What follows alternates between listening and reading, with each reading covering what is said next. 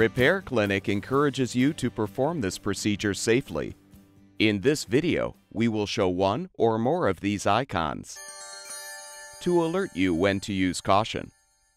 As with any repair, be sure you unplug the appliance before beginning. Your first step is to remove the screws at the rear of the control panel to release it.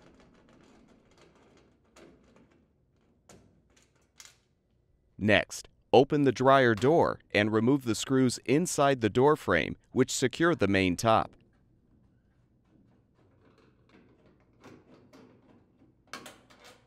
Carefully unhook the control panel tabs from the main top. Then lift up the top and remove. Uninstall the screws securing the front panel.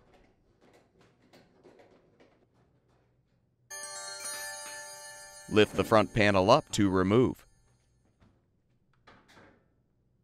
Disconnect the door wire harness. If applicable, move the switch guard out of the way.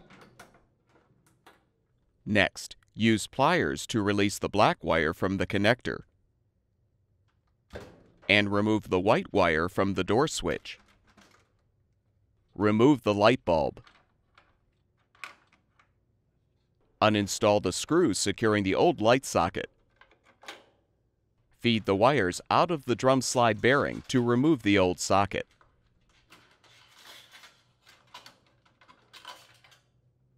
Install the new light socket assembly by first feeding the wires through the drum slide bearing.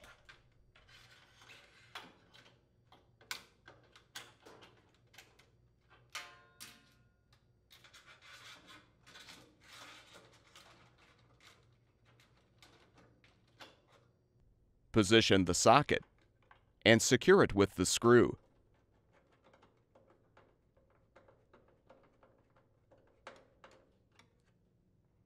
Connect the white wire to the door switch. Insert the black wire into the connector and snap it into place. Reposition the switch guard if applicable. And reconnect the door wire harness. Replace the light bulb. Reposition the front panel by first aligning the tabs in the base with the slots in the panel. Now lift up the drum and snap the front panel into place. Secure the screws. Replace the main top by aligning the slots in the top with the tabs on the frame. Then reinstall the screws in the door frame to secure. Reposition the control panel by inserting the tabs into the slots at the back of the main top. Replace the screws in the back to secure. Plug the dryer back in and confirm that the light is functioning properly.